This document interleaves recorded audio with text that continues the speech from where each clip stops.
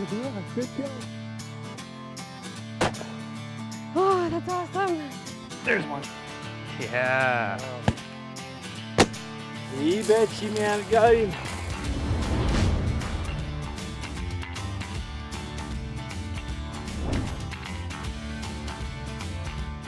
Hi everyone, welcome to episode 3 of Harrod Outdoors Videocast.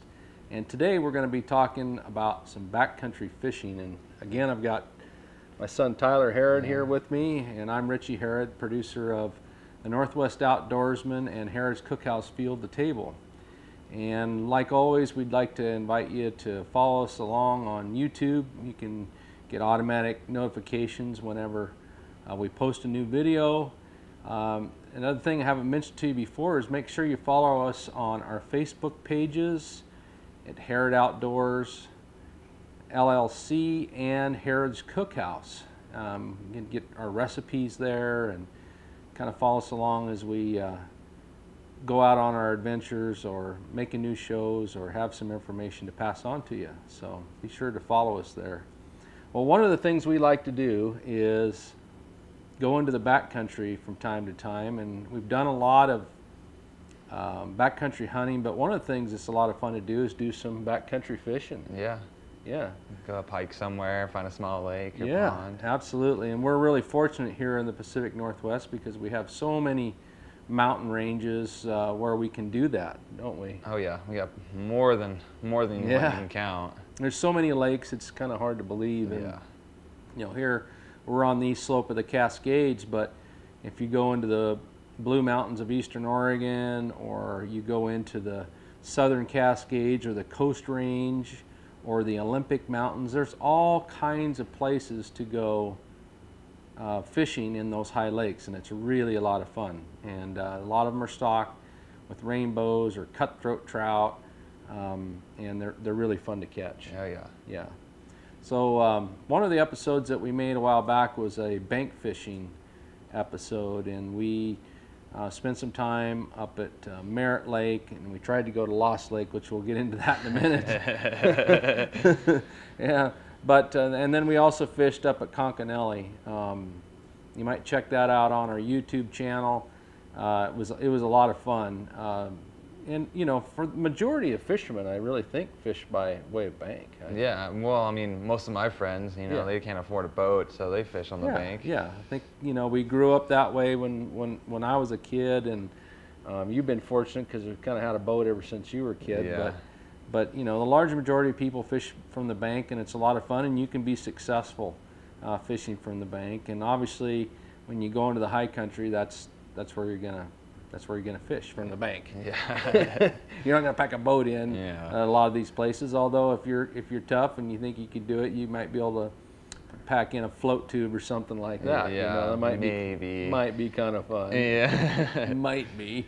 Get in the boat and you'd be freezing your butt off just because the water's so cold. Yeah, it's just hard to think about packing a whole lot of weight into some of these places because, you know, the elevation gain's pretty significant. Yeah, they're steep. Some trails are absolutely just crazy steep. They're real steep, and so you don't want to pack a whole lot into there. So yeah, so this episode that we made, Bobby Loomis joined us, and my daughter Michelle, Tyler's sister Michelle, and so the four of us went into Merritt Lake. Now Merritt Lake is along Highway 2 as you go from Wenatchee, Leavenworth, and head over the pass, Stevens Pass. If you're up past the turnoff to Lake Wenatchee going west, and Merritt Lake's up on the right. And there's lots of lakes. It just so happens we picked that one. It's the place to go. It's not too bad of a hike. You can do it in a day. And so we went up there to bank fish. And back in the day when I worked for the Forest Service, a friend of mine, it was probably back in the 90s, a friend of mine was the fishery biologist, and they would do these high lake surveys so that they would know, you know, what's up there, what fish are up there, and so we went up, and back when I was working in those days, and you'd have a timed amount of time you fish. So you fish for an hour, and you would catch as many fish as you could catch and release. Yeah. And then you would measure them. You'd measure them, and then the species, and you'd fill us all out on a form. And then between the Forest Service, probably in the Department of Fish and Wildlife, I'm sure he was sharing the information with the state, but that would be a way to say, you know, how those lakes are doing in terms of their stocking, right? Yeah. Yeah. So it was a lot of fun. And so this was in the 90s when I was up there. Yeah. And so I told these guys, I said, well, I've been there before. There's some good fishing. I said, especially Lost Lake, which is further past Merritt. Yeah. And I said, we got to go there because they're big cutthroats. You know, they're like 13 inches, 14 inches, maybe bigger. And oh yeah, we're all excited about doing that. Got real excited. So we go up there, and I don't know. You think it was like June? It was June, probably. Yeah, I think it was. Yeah, it had to be June. It was early summer, late spring. Yeah, exactly. And in the Cascades, you know, the snow depends on the year. Sometimes the snow doesn't come off until into the month of June. And in fact, we got into snow, didn't we? Yeah, we had a very peak when we were going over the little ridge line. It's just crazy snow. We were slipping and sliding all the way down. Yeah. Trying to find Lost Lake. Yeah. So anyway, we decided to go, and I think it was sometime in June, and so we went up there and parked at the trailhead and packed our stuff up and headed up the mountain to Merritt Lake, and then from there we were going to go to Lost Lake. And so we'll tell you a little bit about what happened with that, but maybe first it might be worthwhile to tell folks, you know, how we prepared for that trip. Oh yeah. You know, and most of the things we're going to talk about are easily found at your local Sportsman's Warehouse. So just head on in there, and they can set you up for just about everything that we're talking about. Well, everything that we're talking about. I'm sure they have just about everything that you're going to need, for sure. Yeah. Don't you think? And a little bit of extra stuff. And there's probably some other things that you didn't plan on buying, but that's okay. It's kind of like a kid in a candy store when you go in there. So. See, well, no, I just got to have it. You got to have it. But, you know, I think a good day pack is something that you want to think about using. We use Nimrod packs. A good day pack, something you can take at least a gallon of water. You want to have something that you can purify water with. Yeah. In case you find yourself up there longer than you want, or if you drink more than a gallon of water. You know, purifying pills, kind of a last resort. It's better to pump water with a filter. You can just do so much better with that. It's not so hard on your system. There's all kinds of brands out there, and I don't have any particular one that I would tell you, but sometimes I really like, if you're going to be in the backcountry for a long time, I like a gravity-fed filter. They work really well. You can fill up a large container, just hang it up, and then whenever you want water, you just, you know, put it into whatever smaller container you're doing. That way you don't have to pump all the time. Yeah, So makes it easy. it's real easy that way. So anyway, so water, and then some food, and again, you want to take enough food in case you have to stay longer than you planned. Always be prepared for the backcountry. Always, yeah. Always. And one fun thing that we do is we take some of our seasoning and to, you know, prepare to eat some fish. So yeah, I mean, you're going up there to fish, so you're hoping to catch some fish and maybe get some lunch or something. Yeah, you did the cooking on this trip. What did you take along? Well, I mean, we had the jet boil. Yeah, it's right here. Yeah, we do a jet boil. That's one of our things. Again, something you can get at Sportsman's Warehouse. These are really nice. Oh yeah, those things work well. I mean, and then we just had a little frying pan right on top of it, and then we just threw our fish in there, threw a little bit of our seasoning that we have here, right on top of it, and just fried them that way. Yep. Yeah, we just took some of our lemon and dill fish seasoning, just a great flavor, and a little bit. I think I threw in a little bit of butter. Yeah, just so the fish skins weren't sticking too much. Yeah, probably. exactly. And so, Tyler, when you watch that episode, you'll see when we did finally make it over close to Lost Lake, why we sat down on this kind of overlook, and Tyler did the cooking. It was really good. So. Yeah, the cliff. The cliff. So yeah, things like the jet boil, and this is another way to purify water. Obviously, is you can boil your water rather than pump it. So water, food, and then another important thing is to have some way to make fire. Now, if you're going into the backcountry and fire season, when fire danger is high, you need to make sure you understand whether you can make fire or not, but also know that if it's an emergency, you know, if you get wet and it's a life or death situation, you want to be able to make fire. And all I would tell you is just be careful when you're making fire, no matter what part of the season is, and make sure you put your fire out before you leave. So those are kind of your basics, and other than that, you want to just take some items that you can be comfortable for the day. Now, layering is important. Yeah. You know, we wore our nice fishing shirts. Oh yeah, which are really nice. I mean, they're not too thick or anything, but you can always throw a couple long sleeve shirts under it, which is nice. They dry easy, don't they? Oh if they yeah. get wet. Yeah, yeah, and they breathe pretty easily too. They breathe pretty well. So this kind of material is nice. You know, just a good fishing shirt. Get all kinds of them. This is a Columbia brand, but there's all kinds of brands. And again, if you went to Sportsman's Warehouse and said, "Hey, can you help me find a fishing shirt?" you could find one. The other thing about them is they're UV resistant, so you know you don't get sunburned through them. Yeah. I guess that's something else. You know, when you're at higher elevations, your UV light at that elevation is a little more intense. You can get burned a lot easier up there, you know. And people underestimate when there's snow up on the top, you get burnt under your chin just from the reflection of the snow. So yeah, that's something to always think about. Yeah, so having long sleeve shirt, not only for the bugs, but just to protect yourself from the sun, and maybe a little bit of sunscreen. Yeah, definitely. You know, at least a small little bottle like that Take big. a little bit of something, or you know, slather yourself up before you go. It's got to be important. Yeah, yeah. I should say something about that. You know, make sure you have layers. You know, maybe like a stocking cap and a really good pair of hiking boots. Something that gives you some support, but aren't too heavy that you know you're going to be tired when you get up there. Yeah. Now, one thing we used were just our regular fishing rods. We had, you know, 2-piece spinning rods, and we just broke them down and stuck them in our packs. Yeah. And it seemed to work pretty well. Yeah, it's pretty simple. I mean, they're lightweight, so I mean, it's like there's not a lot of weight. And another thing you could do is get a inexpensive telescoping rod. It's very compact because they telescope to a small size. Another thing that might be kind of fun to do is take a fly rod with 3-piece fly rod up there. It might be kind of fun to play fish on that as well. So that's another option. And then, of course, your fishing gear. Now, one thing we do is we use these little Plano tackle boxes, or any brand for that matter. Again, something that you can pick up at Sportsman's. And it has several containers.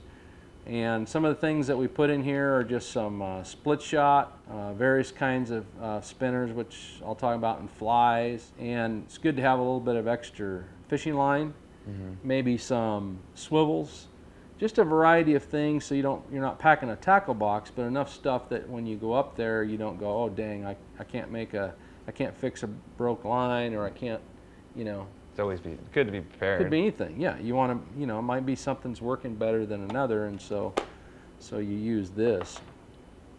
It's a pretty steep climb. I think that particular trail is probably, I don't know, a couple thousand feet in elevation gain. Yeah, and just a couple miles. Yeah, it's a couple miles, so it's pretty steep. So you really don't want a whole lot of weight when you're going up there. Yeah. All right, so we hiked into Merritt, and one thing that we wanted to do was just try a variety of things. Now, one thing about Merritt Lake is the fish are pretty small. It's kind of overpopulated. Yeah, I mean, it seems like you got a lot of bites, but yeah, they were just a lot of small fish. Yeah, they were just a lot of, like, we had to downgrade our hooks like 3 or 4 times just to try to catch them. Yeah, I think there's no limit. Yeah. And no size limit and no number limit on Merritt, because I think what they want to do is try to get those numbers down so the fish will actually grow a little bit. Yeah. It's overpopulated. So when you find a lake like that and the fish are really small, you've got to downsize your gear. And again, that's why it's a good idea to take a variety of things. So what we were using, a variety of Max products that we like. A smile blade fly. These work really well. They have a little smile blade on the top here, one of the 0.8 size smile blades, a couple of beads, and then a variety of colors. You know, I've got a couple colors here. We've got a variety of sizes here. We've got green and white and pink. And again, just like we've talked before, you sort of want to, match the hatch, whatever it is that they're feeding on, and kind of pay attention, right? Yeah. As you're going up there to see what's on the water, and then the way you rig these up is just tie them direct to your line. You can use these floats, these bobber floats that you just put a little bit of water in them, so there's your weight for casting. And we use a pretty long leader, like 48 inches. Yeah. Really long. At least. On Merritt, even these flies were a little too big for Yeah, I mean the fish. Yeah, the fish weren't even as wide as my hand, so I mean we had to adjust several times. Right. Another thing works pretty well are the Promise Keepers. I got a couple different sizes and colors here. So I've got Promise Keepers. Again, these were a little too large. They're weighted, which is kind of nice. They have part of the attractants is the weights that are in it, and plus they have a smile blade, so they cast really well. And if you got bigger fish, I mean, there's nothing like throwing a spinner type bait at high lake fish. Oh yeah, no, they hit it hard. They hit it hard. But again, we were getting tapped, but they couldn't hook up because the fish were so small. So what'd you end up using? Sonic bait fish. Yeah, I ended up using the smallest sonic bait fish we had. Yep. Ended up catching quite a few off of that, so that was fun. The sonic bait fish is like a blade bait, and you can see on here that you've got a couple different spots, points of attachment. You can put the hook in the back, you can put 2 hooks on and put your point of attachment here in the center. Yeah. How were you fishing it? I had it Did you have it off the nose? Yeah, I had the line off the nose, and I just had the one hook and the one double hook back. Yeah. And I think you had the 1/8 ounce, which is the smallest one. Yeah. And if I remember right, the colors you're using were orange and white. Yeah, I believe so, or yellow and white, one of that combination. Yeah, right. And so where did you have, you had most of your luck, it seems like, kind of over by that rock slide. Yeah, so everyone else was on there was a little stream running into the Merritt Lake, and that's where everyone else was fishing. So I kind of scaled some rocks, got onto the rock slide, and then kind of just casted up the bank line, and I got a few fish right there. Yeah, so the fish were kind of in the shallows there, probably in the weed line. Yeah. I'm assuming smaller fish, if there were bigger fish, were probably trying to hide from the larger ones, or they were getting where there was warmer water. I mean, there's a variety of reasons probably. Probably. But anyway, that's where they were, and yeah, well, they're about this big. Yeah, maybe. Yeah, I think the biggest ones we got were probably 6 inches at the most. Yeah, at the most. Yeah, we kept a few of the 6 inchers. We didn't keep the real small ones, like not much to eat there. So we kept the 6 inchers, and we wanted to eat in the woods because that's part of the fun. Yeah, it makes the whole experience. It's a pretty fun experience when you do that. You catch your own lunch, and then you have your shore lunch. Oh so. Yeah, and it's fresh too. You can't beat fresh fish. You really can't. Yeah.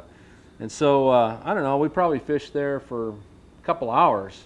Yeah, I mean not super long. Just an hour or 2, maybe 3 at the most. Yeah, it was a really beautiful spot. Tyler said there's a little stream coming in, and we were kind of there, and Bobby tried a bunch of different things, and then Tyler went over in their spot, and Michelle, she was trying the flies for a long time, and I think she finally changed to the sonic bait fish too. Yeah. She was having trouble catching them. Yeah, I think so. Michelle, as you know, is more of a hunter than she is a fisherman. She likes to fish, she just doesn't get a chance to do it very often, so that's kind of part of the issue.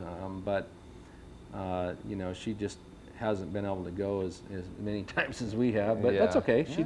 She did great and had a great time, and so then the adventure started. Yeah, gosh, trying to find Lost Lake. So you know how it is. I don't know about you guys, but if you've ever, it's been a lot of years before you go back to a spot, and it had to have been 15 years since I was there. Yeah, at least, maybe 20. I can't remember for sure how long it had been since I was there. I maybe closer to 20. I don't know. And what I had remembered about it was when you got to Merritt, that you just head up the trail and go over a little pass, and then you would just one off. It was steep down the other side. Well, that's all well and good, except for when we got up above Merritt Lake, then there were snow patches. And so the trail that we had been following pretty well, you know, disappeared under snow patches. And so now I'm going on memory of, you know, what, oh, is it down that little draw or what, you know, what, and I'm looking at a map and it's like, I'm not sure. Yeah, and then we take a wrong turn at We took a wrong turn at one point and ended up way off on different trails, so we had to turn around, go back, and they weren't very happy with me. I kept going, well, I think it's this way, and then I think the trail that we were going on was taking us out of there. Yeah, it was. And I was like, no, this can't be it. So we went back and we found a trail that, you know, went down. There's actually two ways to get to Lost Lake. One is the way that, you know, I remember, and that's the hardest way, and that's the way we went when I went there before. We went down this little chute, and then if you actually stay to the right of that, there's an easier way to get down there, and I had never been that way, and so it wasn't, you know, fresh in my memory or anything. So I said, well, I'm pretty sure we go off that. So we went down that.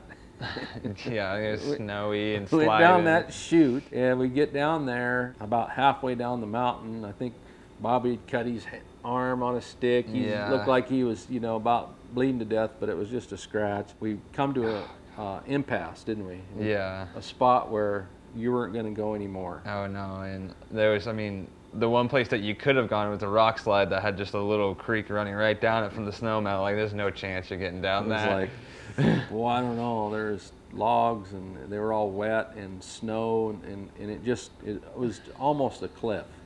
And so there we were, overlooking Lost Lake. And I'm telling these guys, oh, we just need to go a little more, you know, because there's some big fish in there. It'll be worth it. Yeah. Never made it.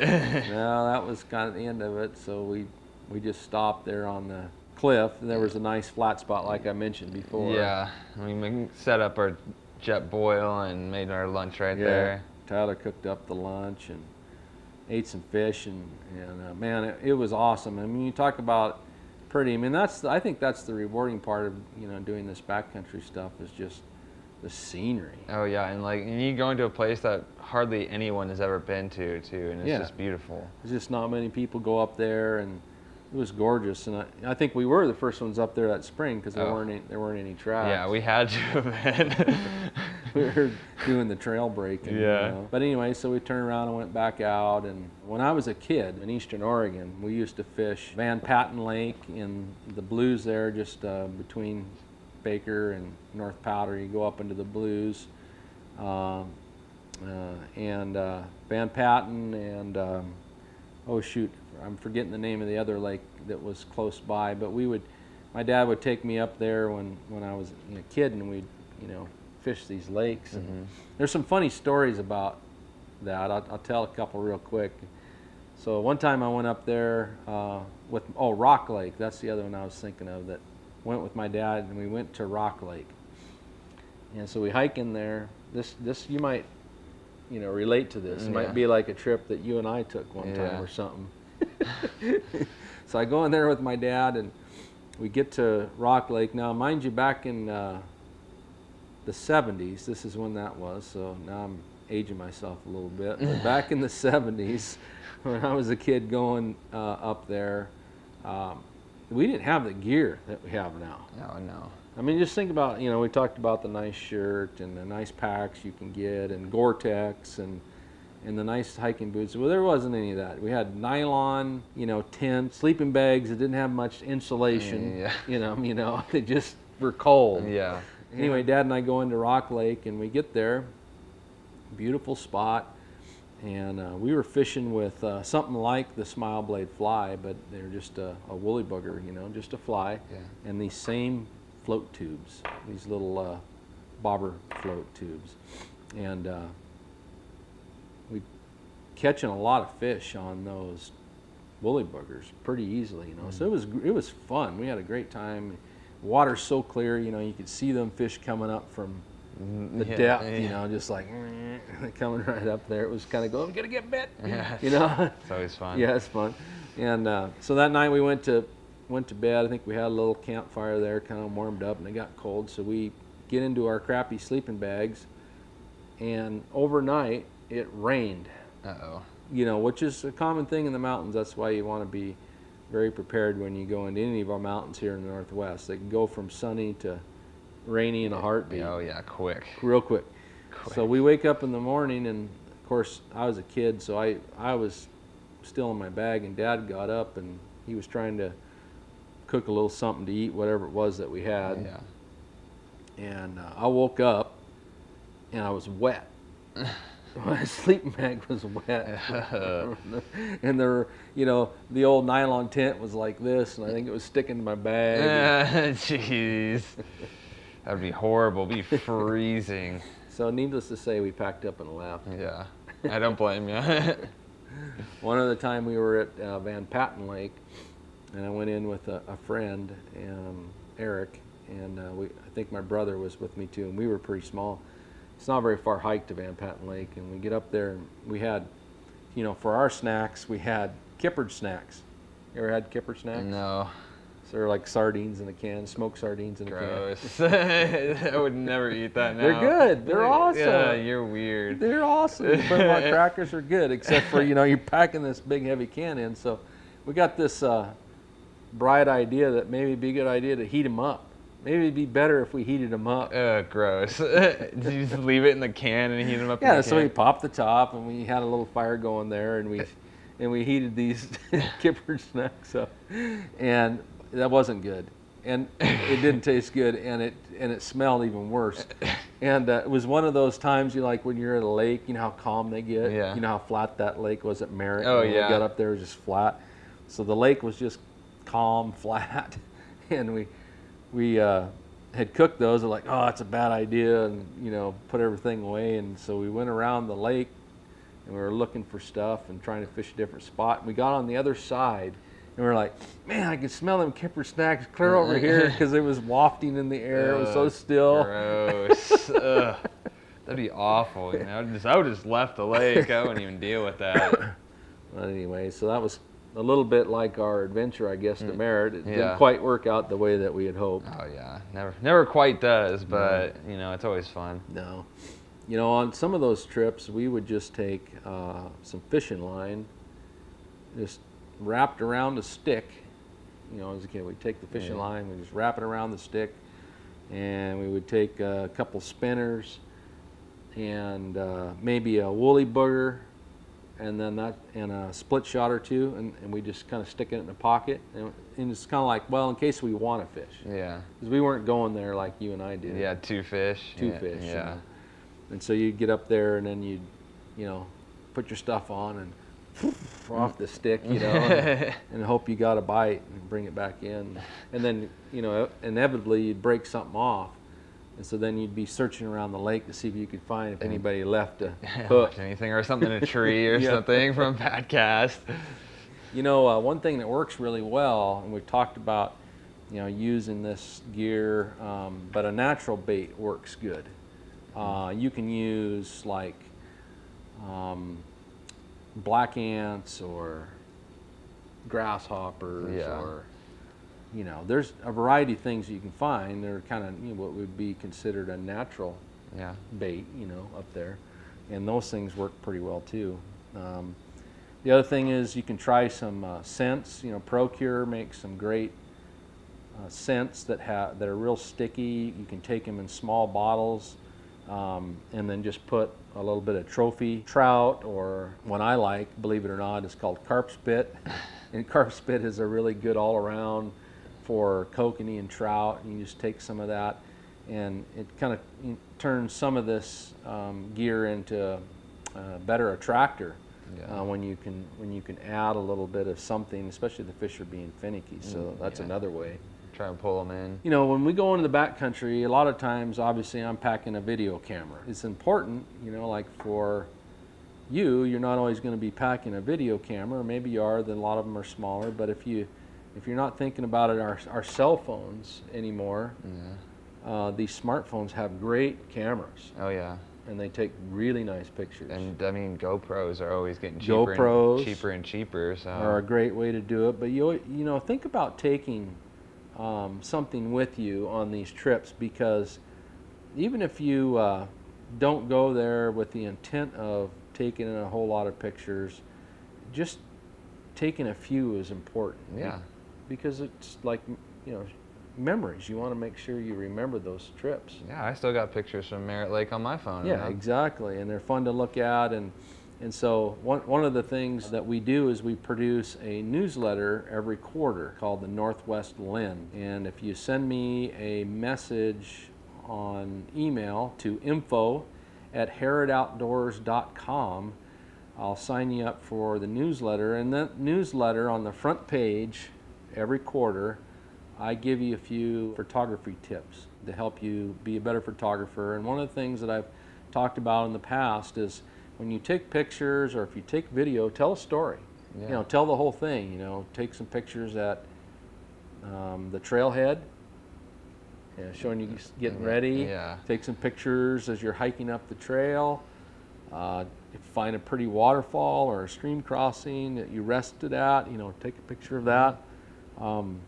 And then, of course, when you get to your destination, just snap a few pictures. Yeah, it doesn't have to be anything like professional. Just take a few so you remember later. Exactly. So you're kind of telling your story in a sequence, and if if somebody, your family member or somebody you're close to couldn't go along with you, then you have a kind of a nice story to tell them. Yeah, it's almost like they came with you. Yeah, exactly. It's almost like it came with you. So I know that you and Michelle both had taken some really cool photos of Merritt because it was so still. Do you remember that? Yeah, I mean, and there's that right off to the rock slide, kind of like right next to the cliff, there's this giant rock. I mean, and you looked at it and you couldn't tell where the water was because the rock and the reflection just kind of seamed into one. So it just looked at like one big rock just sitting there like above the lake kind of thing. I know, that was so cool. Yeah, and they got some really nice pictures. And you know, these phones have filters on them. You can play around with doing a black and white, or you can always get an app too to get an app to help you edit a little bit, adjust the contrast. You know, they get really beautiful. Yeah, you can always play around. Playing around with pictures is fun too. People don't understand that. You just take a picture, play around with it, make it look real good. It's fun. Yeah, like I say, it's like Tyler mentioned, it's fun. It just makes it so that those that couldn't go, or it's just like they were there. Well, backcountry fishing is a great thing to do. You know, look in your local area. I'm sure for all of you in the Northwest or in the Western states and up into Canada, you have lots and lots of really cool places to go. One thing that Michelle has been doing is she kind of has a goal every year to do some hikes. Yeah, so many hikes per summer, trying to get every single Washington State trail done. She's trying to go on all these trails. You know, as outdoorsmen, one of the things you could challenge yourself with is, you know, fishing at maybe 10 lakes. Yeah. You know, for the summer. You know, go out and find, get yourself a couple of good maps. There's a bunch of maps that are available at Sportsman's Warehouse. You can just pick those up when you're there, and then just say, okay, I'm going to try to go to these and go on these little adventures. They're really fun. Oh yeah. They're really rewarding. It's you get away from people. It's kind of back to the roots, so to speak, fishing from the bank. So it's a lot of fun. Yeah. It's awesome being just away, like you said, away from people. It's just so quiet up there. It's really nice just being up there with your family or your friends or whatever. Yeah, you never know what you might see too. Oh yeah. In the middle of the summer, you might find yourself a good spot to hunt high country bucks later on. You know, you never know what you might find. Oh yeah, you never know. And that might be another adventure to talk about.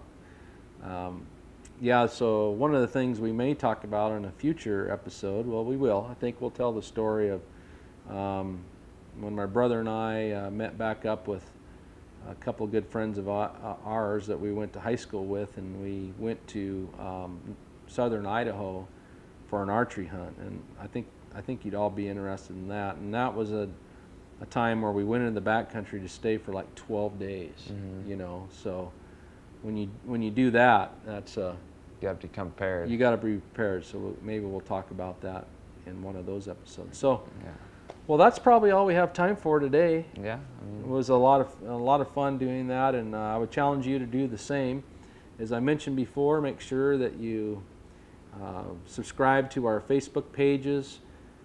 Follow us on Instagram. We also have an Instagram account, and of course subscribe to YouTube here, and make sure that you don't miss any of these episodes, and as well as all the other videos that we put on there. So with that, we'll talk to you next time.